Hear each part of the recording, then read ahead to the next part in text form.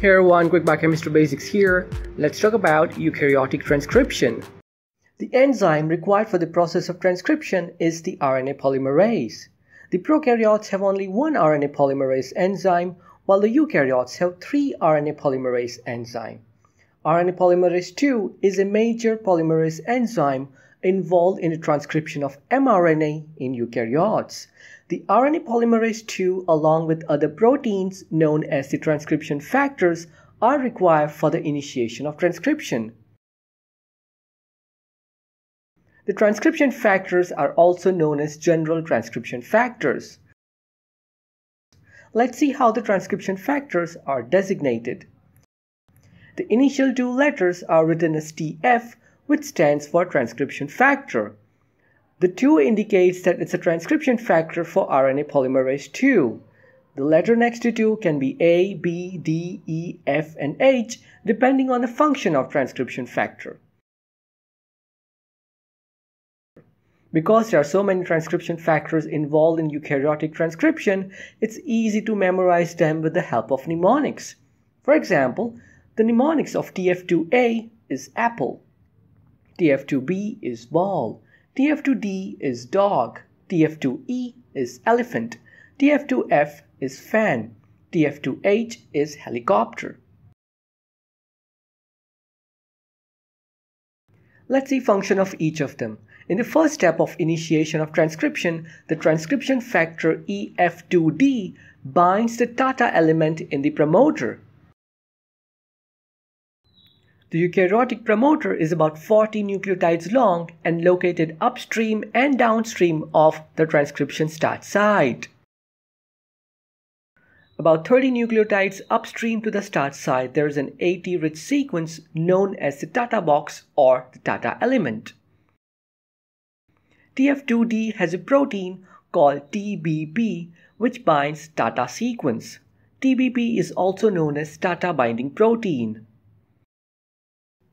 Once TBP binds tata sequence, it bends the DNA by 80 degrees.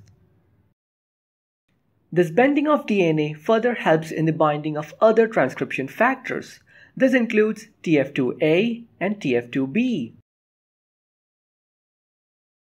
TF2A helps in stabilizing the binding of TF2D with the promoter.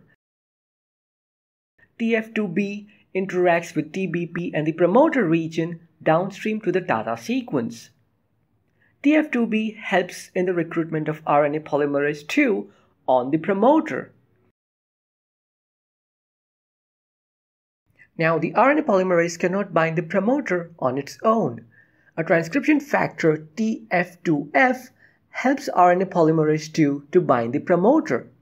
TF2F interacts with TBP and TF2B while recruiting the RNA polymerase. TF2F also prevents RNA polymerase to contact DNA outside the promoter. Next, transcription factor TF2E binds the pre-initiation complex. TF2E helps in the binding of other transcription factor TF2H. TF2H is a very large complex with total 9 subunits. Out of 9, 2 subunits have ATPase activity. Using energy from ATP, it acts like a helicase and melts the promoter. And this finally causes transition from pre-initiation complex to open complex. The remaining 7 subunits of TF2H has a kinase activity. This kinase activity phosphorylates the C-terminal domain or the tail of RNA polymerase II, leading to promoter escape and transcription elongation.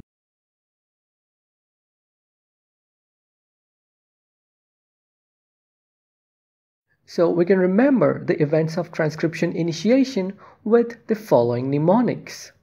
The dog eats the apple and plays with the football. He gets tired and sits in front of the fan.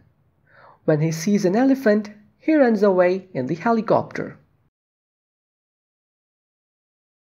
Transcription elongation. Once RNA polymerase have initiated transcription, it shifts into elongation phase. The transcription factors that helps in elongation are called elongation factors. There are two such elongation factors, TFEB and TF2S. TFEB is recruited to polymerase by transcription activators. TFEB is a kinase protein and phosphorylates serine residues in the C-terminal domain of the polymerase. This phosphorylation stimulates elongation. The other factor involved in elongation is TF2S. Now, the rate at which the RNA polymerase transcribes the DNA is not same at all DNA sequences. At some DNA sequences, the rate of transcription is fast, while at other DNA sequences, it can be slow. TF2S helps to increase the rate of transcription at the region where the rate of transcription becomes slow. It also does not allow RNA polymerase to pause and encourages to move on. 5' capping. As the RNA polymerase starts elongation, the mRNA starts forming. The formation of mRNA occurs in 5' to 3' direction. The first RNA processing event that occurs during elongation is the 5' capping. During this process, the terminal gamma phosphate of the nucleotide is removed by the enzyme RNA triphosphatase. In the next step, guanyl transferase enzyme carries out reaction between beta phosphate of the first nucleotide and alpha phosphate of GTP. Once guanine is attached, methyl transferase enzyme attaches a methyl group to the guanine nucleotide. This structure is called 5' cap and it helps in the recruitment of mRNA on the ribosome for the initiation of translation. Termination of transcription.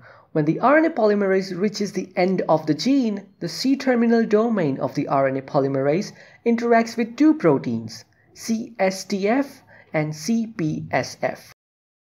The CSTF stands for cleavage stimulation factor and CPSF stands for cleavage and polyadenylation specificity factor.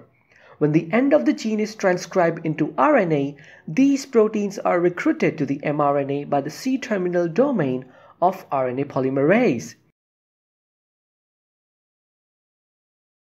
The cleavage stimulation factor CSTF cleaves the mRNA. Once the mRNA is cleaved, CSTF dissociates. The CPSF then recruits poly-A polymerase, which adds about 200 adenine residues at the 3' end, giving rise to poly-A tail. The poly-A polymerase uses ATP for this purpose. Once poly-A tail is formed, the poly-A binding protein binds the poly-A tail, and during this step, CPSF is released from the mRNA. The poly-A binding protein prevents degradation of poly-A tail.